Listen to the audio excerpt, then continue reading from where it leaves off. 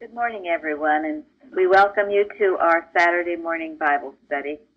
This is Saturday, February 11th, 2017, and we are recording from Plainfield, New Jersey, in the United States of America. And this morning, Jeremy from New Jersey is our moderator. Thank you. Our quote this morning is from Miscellaneous Writings by Mary Baker Eddy. The material record of the Bible, Mrs. Eddy said, is no more important to our well-being than the history of Europe and America. But the spiritual application bears upon our eternal life. The method of Jesus was purely metaphysical, and no other method is Christian Science. Thank you. Thank you. Good one. Well, thank you, Mary, because you told me to use it. Oh, well. Quite some time ago, actually. So our topic today is No Prophet Under the Sun, and the Bible readings are from Ecclesiastes 1 and 2. The first question is, who was the preacher? Well, that would be Solomon, the son of David.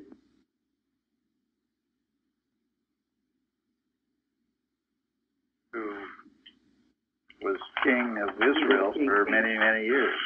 Right. 40, I think. Yeah, what do we know about him? Well, what are some of the reasons why we think it's Solomon? Because he says he is. Well, Not exactly. But, or the maybe only one of David's sons that actually served as king in Jerusalem. well, another interesting question might be, why does he refer to himself as preacher instead of king?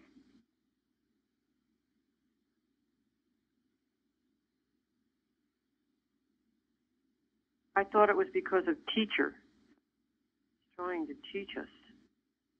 Why? Because he learned a very hard lesson and probably didn't want, well, and he was worried about the future, all he did, and then who was it going to go to? He was very concerned about that. Did you want to say anything more, Tom, about why we think it's Solomon, or no? No, that's fine. But, I think my feeling on why he called himself preacher is because this was a book that he didn't write early in his life. He wrote late in his life. So he had been king for a long time and done a lot of things. And, now he's reflecting on his life, and it's interesting. He's not looking to himself as being, a monarch or a king of a nation. He's looking to himself as a preacher. Yeah, he started out with a lot going for him, and he strayed. He made a lot of big mistakes. He screwed up a few things pretty badly, and he's sorry about that, and he, in a way, he's warning the rest of us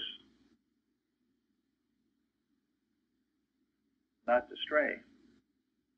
Yeah, what do we know about him? What he started out, well, he's King David's son, which is, and so what did he ask God for? Wisdom. God was pleased. That's a very good thing to ask God for, wisdom.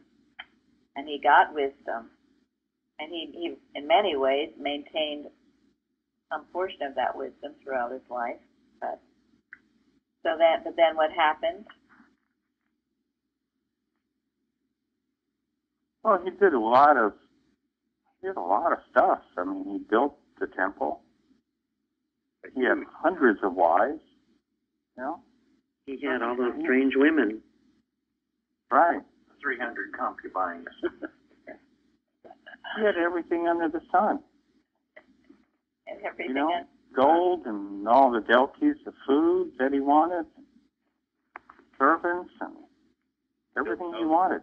Built houses gardens for all his wives. Built a fleet of ships, brought in tons of gold. He financed a whole bunch of idols for some of his wives. And taxed the daylights out of the people.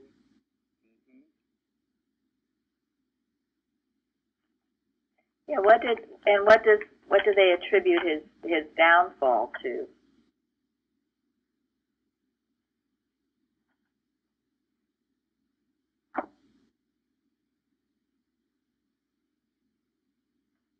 His strange wives. Yeah, his strange wives. And why was that? They were idol worshippers. Yes. Well, he lost his humility. Thought it was okay to collect all kinds of stuff.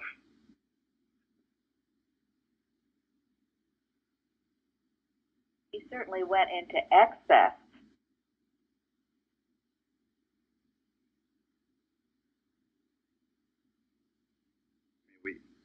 We read yesterday about, or last week, about the temple that he built. I mean, it was monstrous. Gold-plated, marble. It was a fortress. And he charged people so much money. I mean, that some of the tribes left and went to Egypt. Oh, yeah, I mean, there had to have been some way. Taxes. Taxes, yes, that's always. It was the beginning of the split of the two of Israel, and the lost tribes. There's a reason way back in the time of Moses that he said, don't take on the women of the other tribes. And it wasn't so much literally the persons or whatever, but it was their way of thinking. The instruction is to protect your thinking. Otherwise, you take on what else is going on and you pollute the pure sense of things. And it's something to take in mind. I mean, here's Solomon, who married all these women. No doubt he was influenced by their customs, and it was a compromise for what he had started out with, his pure sense of good.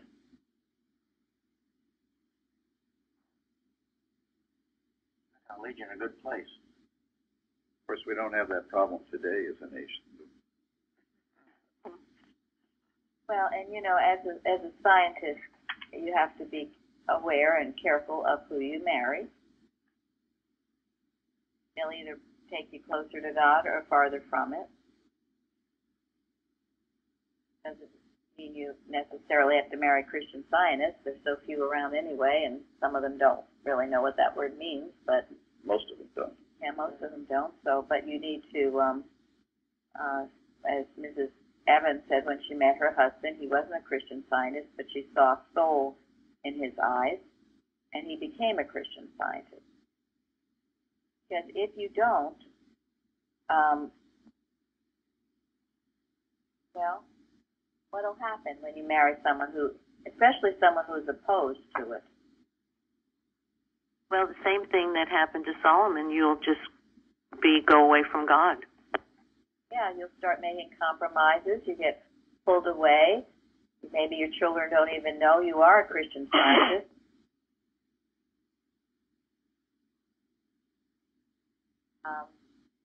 It can be not a good thing. If you hold the line and you do as Mrs. Evans did and bring your spouse into science, it's one thing. But many don't. They just don't. They don't even expect to. She said she would see her husband in church. And not only did he become a Christian Scientist, he became a practitioner. Well, that is the attitude you should have, because otherwise you will be pulled away.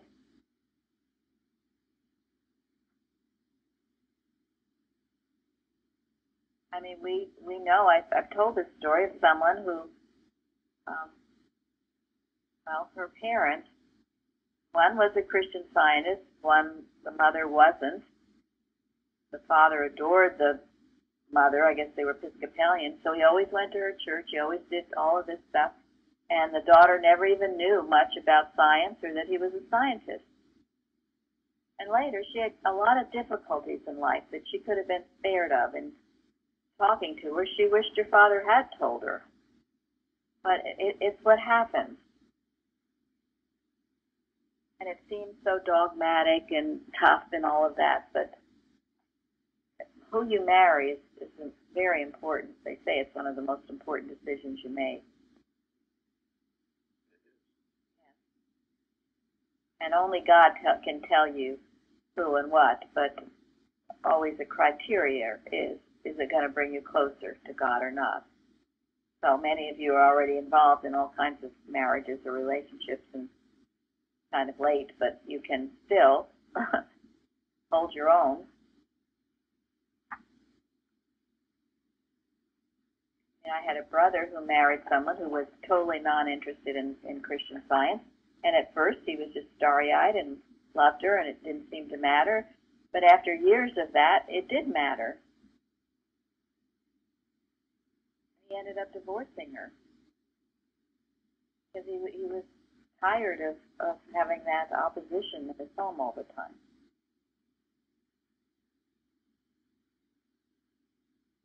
I remember one of my first sessions at Plainfield where I complained about my wife, and a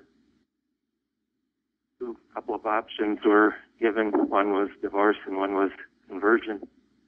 And after having studied Christian Science for about 10 years, I can tell you from the time being at Plainfield that there has been a huge shift. And the opposition, the absolute opposition, has pretty much crumbled. And can discuss God now, which is absolutely euphoric for me, I would say. And I am just so grateful for the teachings here, and the correct science can always be the winner as long as one holds one's line.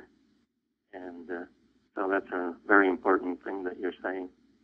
That's wonderful. Thank you, Mike. That's a wonderful testimony. And that's living it. Mrs. Eddy says, what does she say in the chapter of marriage about if one person in the marriage is what? Better than the other. Right. And if one is a Christian Scientist, there should never be any reason for divorce. Why? Because if you're proving it in your life, it can change. And trusting God and living it, truly living it from your heart. Seeing God in yourself and the other party. It takes time, it's difficult, but yes, God is here, and He is the one that everyone reflects. So, because your spouse is in your thought.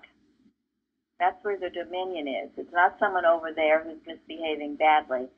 He or she is in your thought, just as Gary gave a story, and it's in that article, Oneness. What was about the...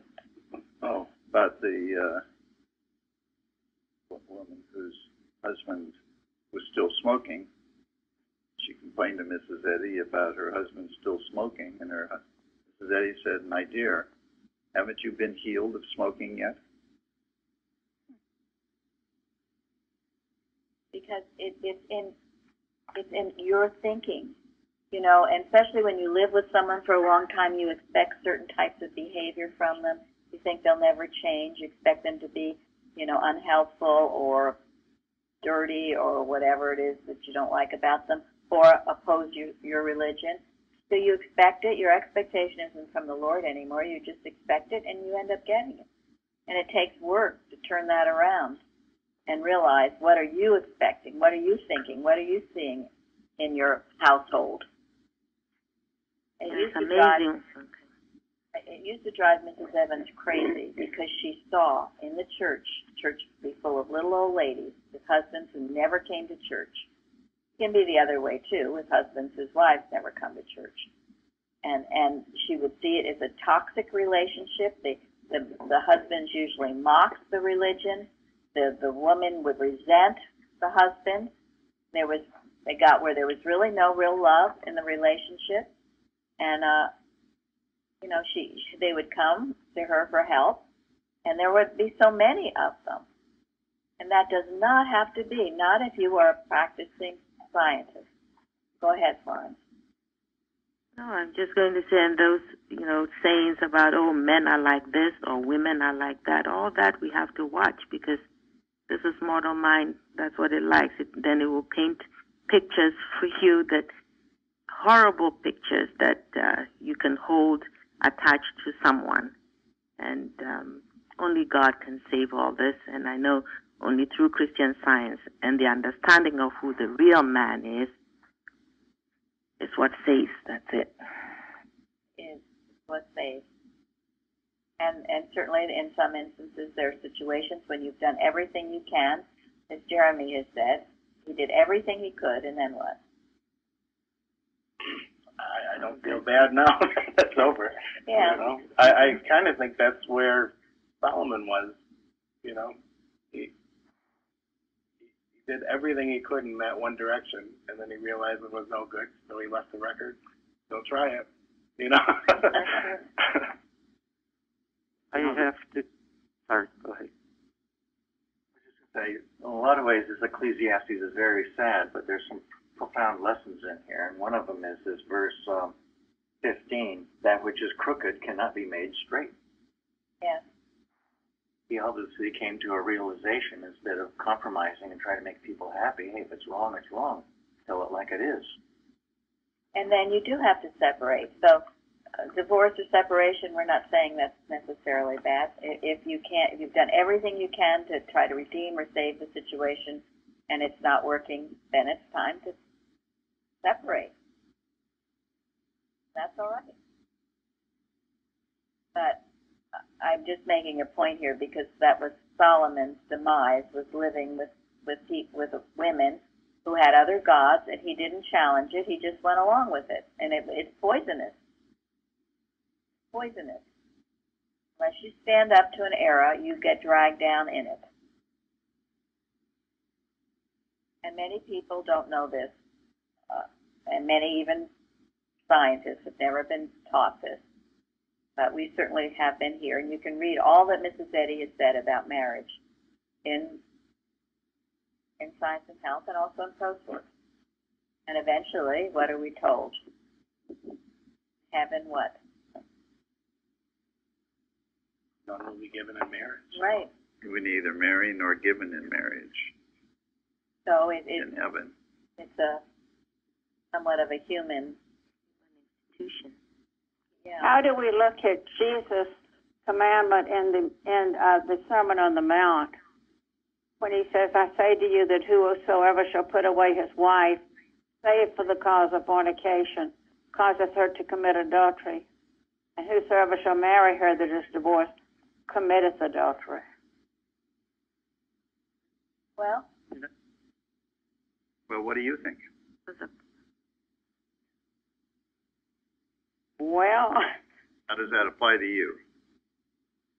Well, I'm not involved in divorce. Can I say? First I want to say is that what Mrs. Singletary said totally was my marriage. But the thing is that was one of the reasons I came into Christian Science, was to save my marriage, our marriage. The other thing, though, is that I read marriage many times, and it would help at the moment or whatever, but I could never control my emotions thereafter. So it's the simple ABCs taught here that really help. And I think one has to distinguish between, if one did divorce, which was pre-Christian Science, or in the sham, which is Christian Science, versus when one is a Christian Scientist, because I think once one is a true Christian Scientist, then it isn't an issue, because then it will come to fruition and be understood as Solomon did in his later life, the transgressions that he had made, the mistakes he had made. God always forgives those who repent and calls everybody to repentance. And, right. And the starry-eyed part is not anywhere near as much fun as this part, let me tell you, from experience. Thank you. And as far as Fairley's question, to me, it's an individual working out. You have to do what's your nearest sense of right in various situations, and we don't judge other people. So you can take that literally if you want to. However, whatever. I mean, the rules of marriage certainly have relaxed greatly, and now so many people live together and are not married. So it's, changed. I mean, I was taught, my mother taught me, and she wasn't a Christian Scientist, but she said, all of this sex before marriage, well, she said if you have sex before marriage, it's committing adultery, because eventually those people, you'll be married, they'll be married, and anyway, that's how she looked on it, and that's how she taught me. So it was, certain things were verboten. But now, everything is so relaxed, and I'm not here to preach or to tell anybody what they have to do.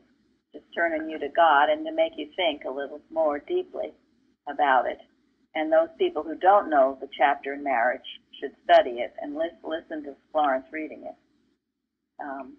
Someone had implied recently that it's kind of too old-fashioned to apply today, but I disagree with that. It's not. She says chastity is the cement of civilization. Doesn't she? And that never grows old. That never grows old. What's old-fashioned about that? What is old-fashioned? What? Did they say what is old-fashioned about the chapter? Oh, well, that perhaps because of all this, free love and all of that. Forget what other references.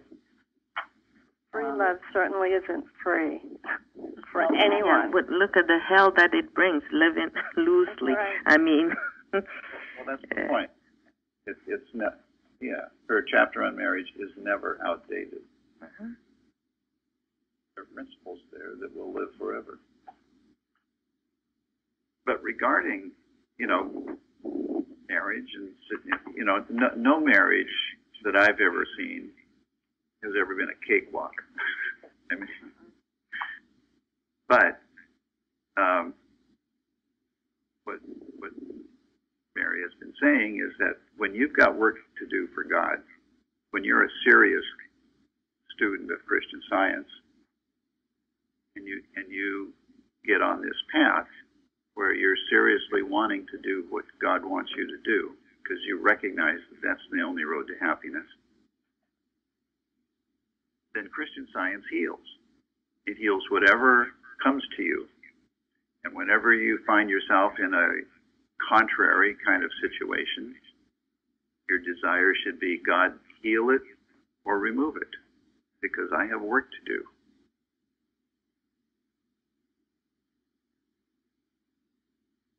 Back on the free love part, and what I've told my daughter from experience, and never occurred to me how that kind of thing would affect one did have children, because I never thought I'd ever have children. So. Yeah. And with your children, you do the best you can with them now today with all this new morality, so-called new morality going on. But teach them. You can certainly speak your mind as to how you feel, and you certainly don't allow things in your home if it's against your principles. You just don't allow it. And my brother years ago, he told me to work with the definitions of bride and bridegroom in Science and Health. They are very powerful in the glossary. And he said when he did that, his daughter met someone very wonderful that she married. And, work with that. It doesn't matter if you have children or not have children or how old your children are. Working with that can attract right people into their lives. Definition of bride and bridegroom deals with purity. And it also deals with, we're going to get into this too, with the right attraction. So all of this goes along with life being all is vanity and vexation of spirit. And certainly an unhappy or unfulfilling marriage is that. And as we talked about, this is largely what led Solomon astray. Not entirely, but had a good deal to do with it. Once you get into other gods, you're cooked. And by other gods, that doesn't mean some, statue that you're worshiping.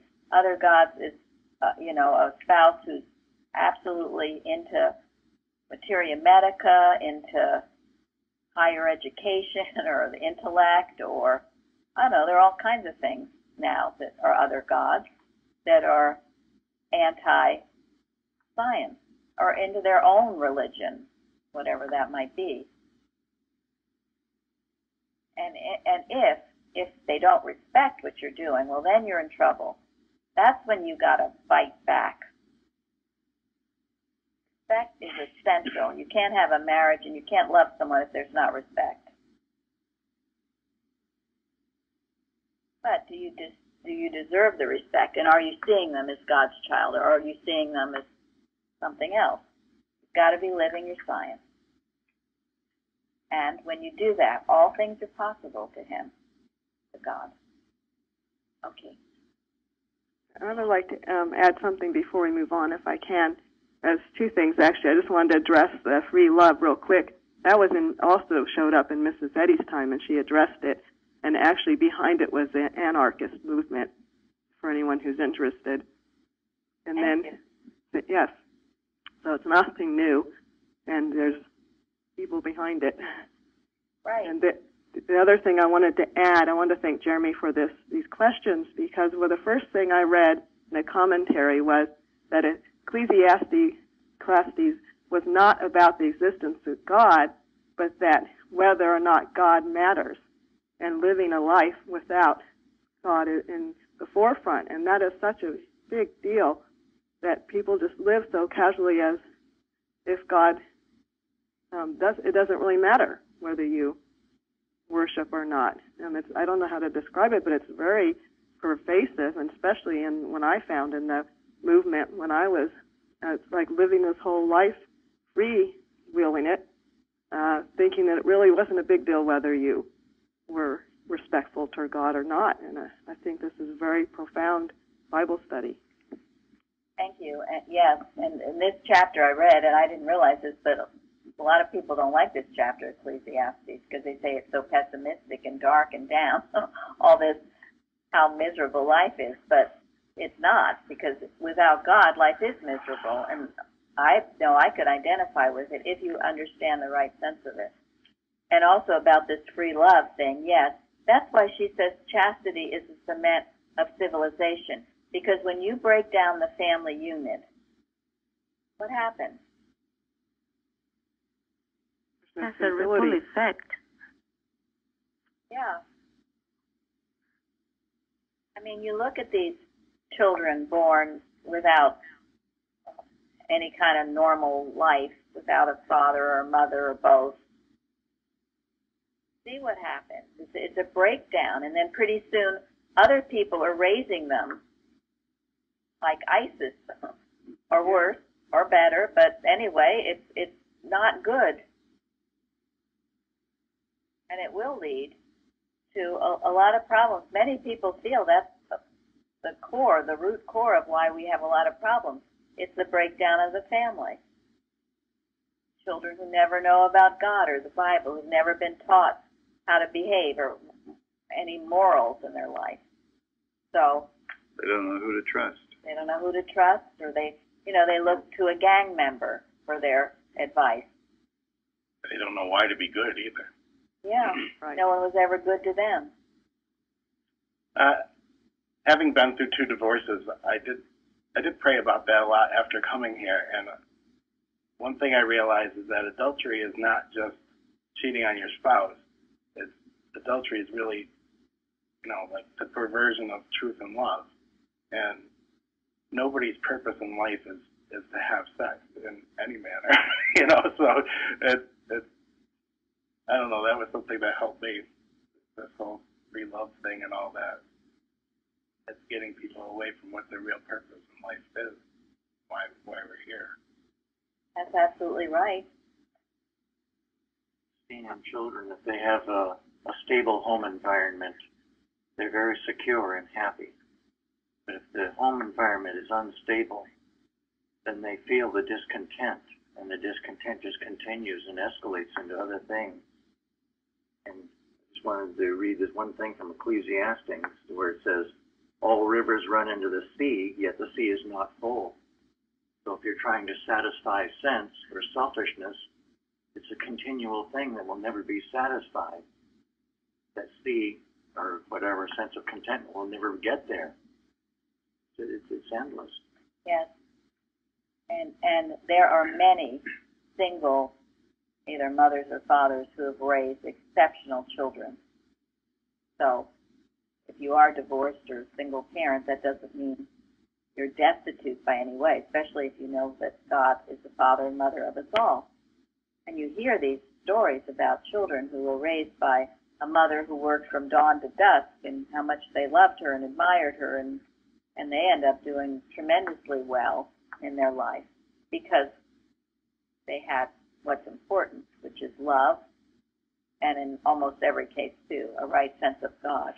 I also think raising up a child has so little to do with parents and what biological parents. Because it doesn't really matter who raised up a child. There are children who are raised in a foster home, or who are raised in foster homes, and they turn out to become very, very useful to themselves and to the society. Because raising up of a child has little to do with parents. But if you have that child to understand that their real parent is God, it doesn't really matter what the environment is presented to them. That child or the children can also grow up to become very useful. Right. They're always, every case is different. Every case is different. So that's why nothing is ever hopeless. And if children are taught good Christian principles and have a good sense of what God is or what what God stands for, that's the way out of any pervert or difficult situation. It's and if the home has that sense of godliness in it, you're right. It doesn't matter whether there's one parent or two parents or foster parents or whatever. But so many of these single parent homes, unfortunately, don't have that sense of God. That's the issue. Yeah, it's even the Bible. I always refer to the Bible for as a lesson for this topic. Like the mercy was given away by his parents. It turned out to be true. That's a good example. Yeah, God's purpose in his life. Samuel was also given away by his parents willingly to be raised by somebody else to go to their foster home for God's plan. And he turned out to become one of the best or the finest figures in the history of mankind. You're right, Darren. His home, that home represents God, love, that child will be what God wants to be. Okay. Jeremy? Oh, I just wanted to say one other thing. I think he didn't use his name. I think he used the preacher because then he goes on to talk about Vanity. So I figured one more thing. I just won't use my name on it. So not to be vain about it. Right. Question number 2. What did he accomplish? I know we spoke about this a little bit, so there's more.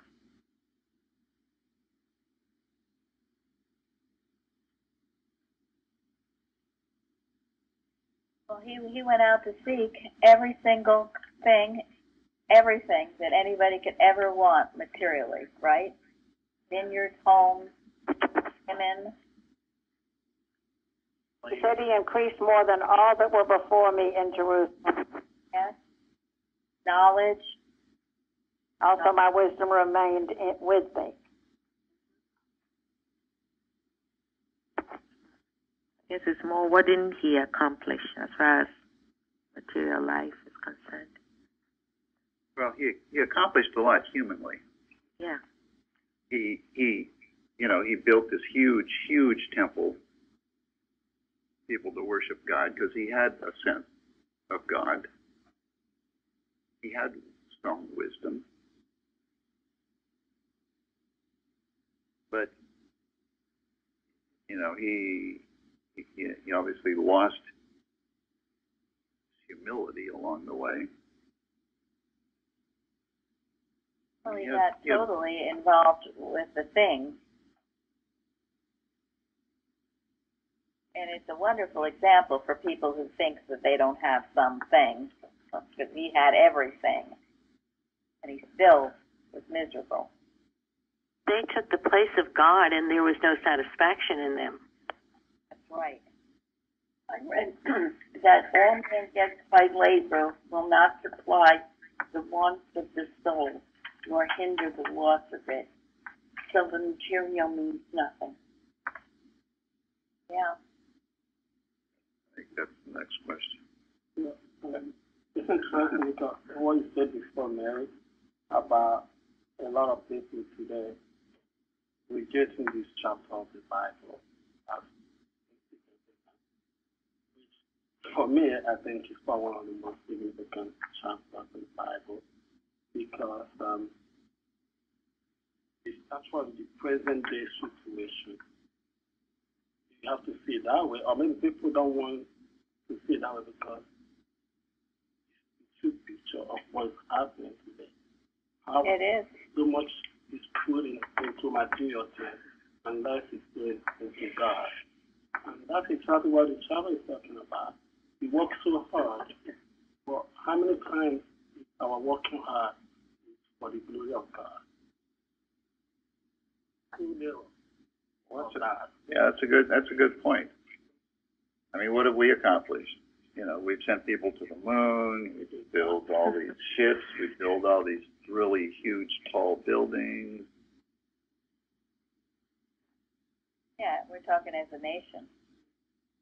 It's our cell phone. Every year they give us And it's a new cell phone. Right. Yeah, we have. Where are we going from there? Yeah. By this time next time, we will be X25. Right. That's right. Great big medical centers. We can ask the question, where is the heart? Are we any closer to God in all of this? I love where it says, and Mary Baker Eddy says, only ever ask for grace, meekness, and understanding. I love that. That's beautiful. Churches are empty today, not because people don't know their churches are around their neighborhood, but because they're spending much time for things that are not important. Right. That's what Solomon is talking about. Yeah, what did you say about driving around in New England, Tom?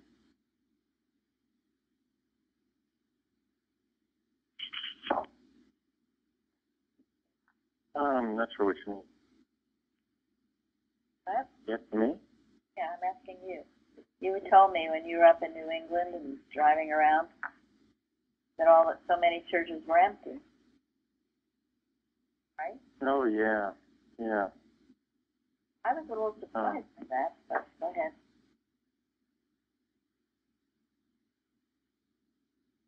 Well, I also saw that in Wales, too. I mean, Wales is a country known for having churches, and also famous for having choirs. So every town had a church, every church had a choir. So it's kind of like a singing nation. But most of the churches in the towns, what I saw, were abandoned, locked up, actually. Doors were chained with padlocks. That was true. I mentioned we went on a train ride through France. The countryside of France. France, yeah. And we saw these churches, and Every village had a church. every village with had a a steeple. church, but Suzanne, who spent a lot of time living in Paris and in France, said that those churches are locked up too, except for maybe a wedding or some special event. A lot of that is rejection of Catholicism. Churches or religions that have no meaning, people reject, and they should. But it needs to be replaced with something, or there's a huge void. And when there's a huge void, the Antichrist will come in. I think that is true, so true in Europe right now, because all those big churches take a lot of taxes, but nobody attends these big churches. They are so tall. They wanted to build at one time, and they started in the 1200s and built these churches. They wanted to get closer to God, and they thought that the higher they built, they would be closer to God. And now nobody attends these churches. It's just visitors, you know. Right. And they have, for this, like a Cologne church, that was supposed to be the biggest.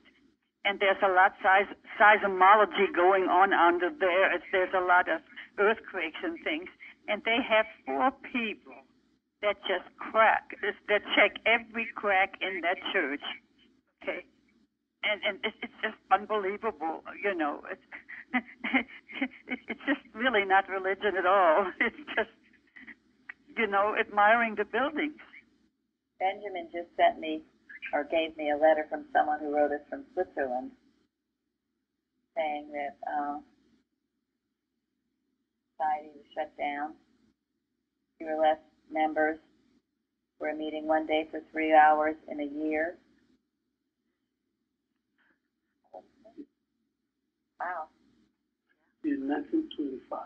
We are meeting one day for 3 hours in a year until 2025. Anyway, that's Switzerland. That's all of Europe, really. So, well, okay, vanity and vexation of spirit. Go ahead. Question number 3. Why did all of that end up? Vanity and vexation of spirit. That word vanity means meaningless, waste of time, hopeless, fruitless, pride. Vexation is agitating the mind, distressing, full of trouble.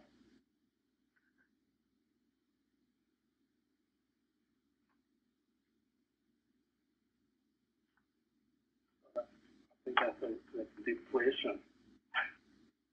State of depression. State of depression. He had available to him as king all the best that the world had to offer, and none of it satisfied him. He ended up worshiping the objects that he collected more than he worshiped the love of God that they represented. Those objects did not satisfy him. And they never do. They can't. It's impossible. We make so much of Valentine's Day, and you just have to know it's not presents but love, and it's just all about. Right, and human love is not love. A higher sense of okay. love. Yeah, that's why we have to replace it. Replace it, not go along with it, but replace it with a spiritual sense of love.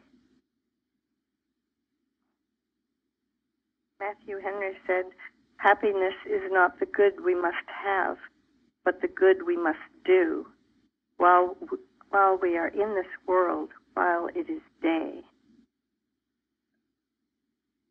Thank you. That's good. Solomon was sort of looking for love in all the wrong places, like the song says. And he saw vanity of what came after him. Yea, I hated all my labor which I had taken under the sun, because I should leave it unto the man that shall be after me. And who knoweth whether he shall be a wise man or a fool? You know, in that second chapter, I keep looking at verse 9 and 10, where it says, "So I was great and increased more than all that were before me in Jerusalem. Also my wisdom remained with me. And whatsoever mine eye desired, I kept not from them.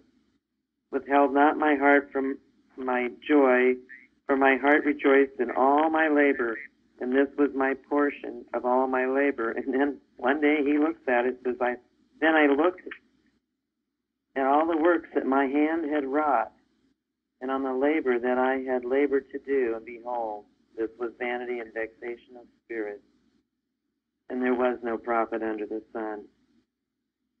And that's where he finally realized. Right. Yeah. And that really wasn't wisdom, was it? To indulge everything that he thought he might want. Yeah, I mean, he really got off the track with wisdom, because that was not wisdom. But he got too full of himself, maybe all that human knowledge, too. So, and how many do you know, really, with that saying, poor little rich girl, all these people who seem to have so much and are so miserable. So it certainly isn't what brings you happiness. So what does? The lesson tells us what does. What does? Our love for God and riches toward God. Go ahead, Jeff. I think it was that Solomon began on the right track and he got off the track. I think it was his prayer in the beginning, and it certainly helped me over the years. He prayed for an understanding heart, that I might discern between good and evil. Wasn't that Solomon's prayer? Yes. Mm-hmm. That was an honest and a pure desire. But it became corrupted, I guess. Yes. The greed and trying to keep all his lives control. I don't know. He ended up wanting the things. Mrs. Eddy says, security for the claims of harmonious and eternal being is found only in divine science. I love that. Yes. What's the correlative statement in the Bible in the lesson?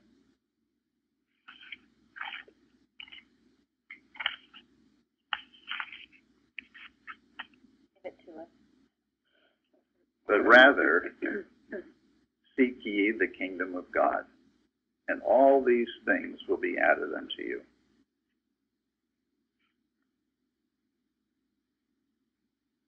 Keep God first. You'll never want for anything.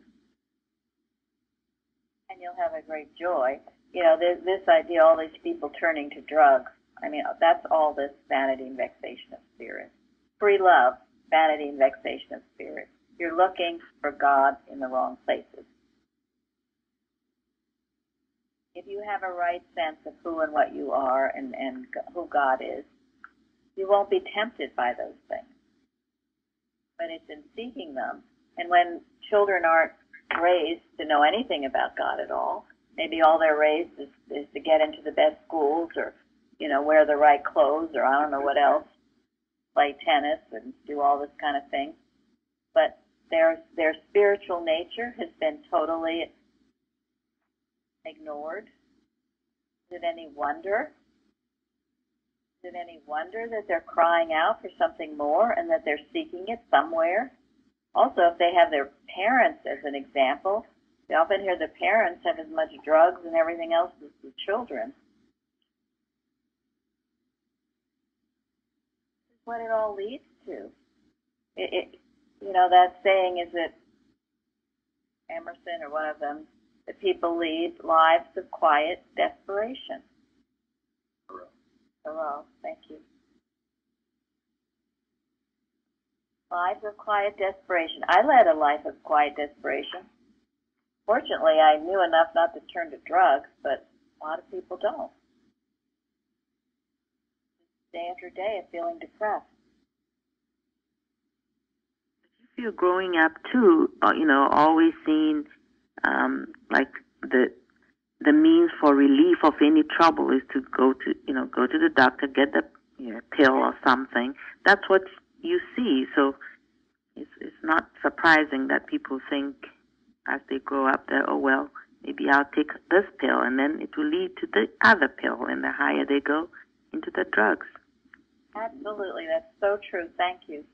They see it as from an early child. The minute you have any trouble, you get taken to the doctor. Get some pill to relieve it. Going to the doctor becomes a way of life. You spend more time with the doctor than you do in prayer or knowing God. And then there are other ways that people, quote, medicate themselves or deal with their issues. Some people go to the gym and work themselves to death in the gym. Or work themselves to death in the office.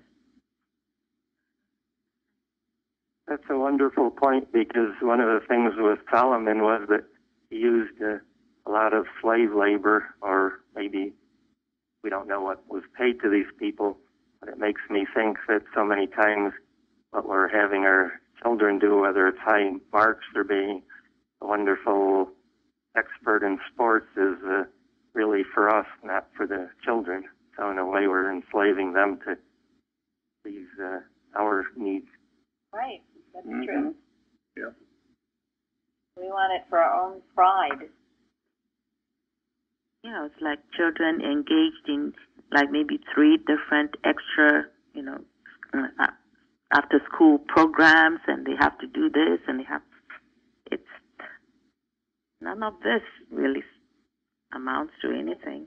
No, and no time to think, no time that you just keep them busy. Children should be allowed to be children. And make good grades so you can get into a good college. That's it. And heaven forbid if you don't, you'll be a disgrace to the family. Right. I find it so refreshing when I see children disgracing their parents. I just think it's a wonderful thing. Well, because it's so humbling. And most people need that. And I know I did, and I had my share of it. And sometimes, you just you just can't hide what your children are doing. So take that little potion of humble pie and realize maybe you weren't so great after all, and maybe what you wanted for them wasn't so great. Maybe you better reconsider what's important in life. So, Solomon also was worried about this too, because he has children. And he knew. Tons of children. Yeah, he had a lot of No. That's why he was worried, because he was, he has all this power. He realized what a terrible legacy he was going to leave, and this was why he gave this. And he said something here. He said,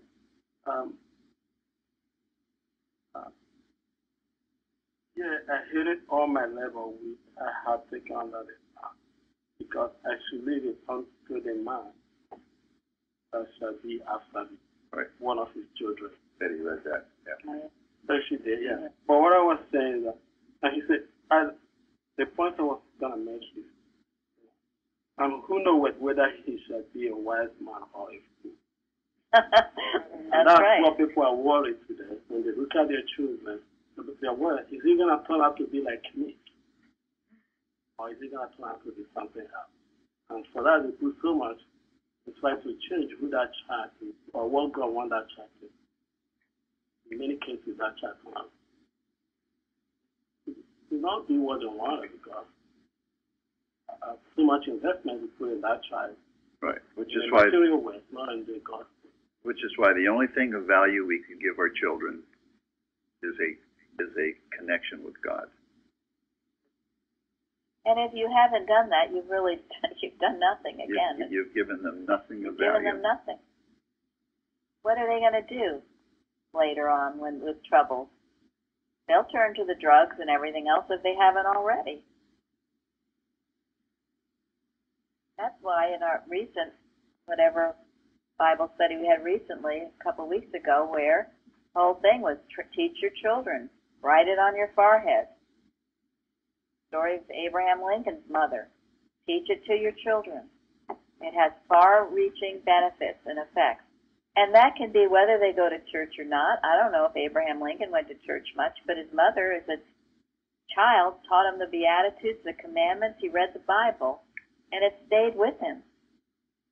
The truth. The best inheritance, right? The best inheritance. It's never too late. Never too late. And as we know, we can't preach to anybody, especially to children. They can't stand it. Right, especially after they're 10 or 12 years old. Yeah, you have to do it by example. Show them by example. And you speak from your own heart, and heart reaches heart. So, after all he did, he realized he was totally miserable and unfulfilled. Also, of course, what he did was totally selfish. All selfish. All about himself. How could that be happy? The other element of vanity, one is worthless, and the other is pointing right to yourself only. Yes, it's all about you, you, you. In one of our recent Bible studies, we were instructed by Christ Jesus to go out into all the world and spread the gospel. And in one of the commentaries, it stated that if we didn't do this, we were actually robbing people of their lives. And it was so startling to me, and I thought, well, you know, how do you go out and preach the gospel? But it's living the truth that you know and just asking God moment by moment. And that was a good thing, I thought. It was very good. It's like what Sharon has talked about, some of her testimonies where she's, figured something out, prayed about it, figured it out, but then she lets her boss or anybody know that she'd been praying. She didn't take all the credit herself. She knew it was God working. That's how you share it, and that's keeping your humility. That's most important. I remember when I was growing up, I wasn't growing up in a wonderful environment. My neighborhood wasn't that good. Well, there are so many things I wanted to do, like play sports like every other kid. I never see my mom actually encourage me to go and play sports. I don't know if she loves it or not, but sometimes she shows interest in that. But she made me go to Sunday school. That one she had to, that one she had to drag me, sometimes punish me, and deny me something. That gets a standing ovation. She had her priorities right. She had her priorities. Yeah, growing up, it was hard for me to take as a kid because I wanted to do the other thing. But that time I didn't know why she was doing it until I grew up, honestly. And it was, now that I grew up, I know why she was doing it. Maybe if she had pushed me to go and play sports, there's a chance I won't be here. Absolutely. Yeah. No question about that. That is so excellent, Benjamin. You write an article on that because that's exactly what parents do. You're going to be the best tennis player. You're going to be this. You're going to be that. You spend Sunday morning doing this. Nobody takes their kids to church. I won't say nobody, but that. And so the child protests. So what? You take them anyway. This is what we did at our church. Our kids came to church. As long as they were in your home, they came to church. Now, again, everybody, I'm not preaching this to anybody. You've got to work it out, your own salvation. And a lot of you don't have churches necessarily to go to except us, and we're always glad to have everybody. But that is, you see, Benjamin has this great sense of God and Christianity that his mother instilled. And yeah, sometimes kids don't want to do it, but that doesn't mean you tiptoe around and just say, oh, well, they have to decide for themselves. And I'm not going to push myself on them and let them go to hell, because they will if you're not careful. It's like living that God doesn't matter, living a life where God doesn't matter. What's the big deal? Go to church, don't go to church. Well, it does matter. It does matter. Exactly right. And if they don't want to, well, you just bring them along anyway. I mean, we brought our kids screaming sometimes, and the schools had all this stuff going on Sunday mornings, and they were not allowed to participate. They had to come to church, period. That went on till they were adults and when they were on their own. There was no question in my home. We had to go, period. Oh. Period. Right. Period. Yeah. No, you're not going to say anything. You're going. That's it. It's non-negotiable. Mm-hmm. But we all tiptoe around our children now. There are these little gods. If you want to know little gods, those are little gods. Whatever, yep, and if they don't like Sunday school, oh my gosh, there must be something really wrong with it. Nope, we're not going. All of this kind of thing, you tiptoe around. Thank you, Benjamin, and thank your mother. So, okay, let's just quickly do the last question. What did he mean that there was no prophet under the sun?